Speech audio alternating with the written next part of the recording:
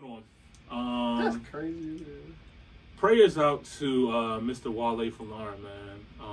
He actually recently put out a statement. I'll read it. He said, "I'm out of commission. I've been extremely sick since Saturday. I missed many calls and texts. Thank you for everybody who called with genuine concern.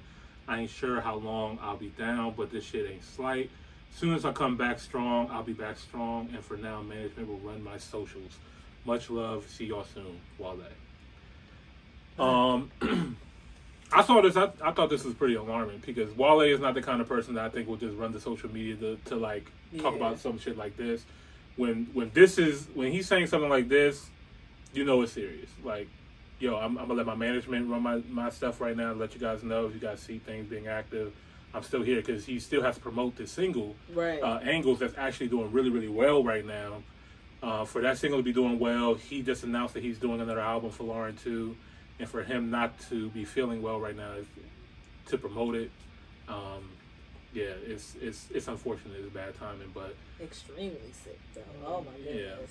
Yeah, Wale will disappear for 6 to 8 months, not say a word, and you know what I'm saying. So for him to announce this is obviously a big deal. Yeah. So all I can say is prayers out to Wale. We hope you get better soon, and can't wait to get more music, man. Yeah, that's like an athlete going down in the middle of the season. Yeah, like you can't just not show up to the games and right. not Like you just say heated anything. up too. Yeah, yeah, for sure.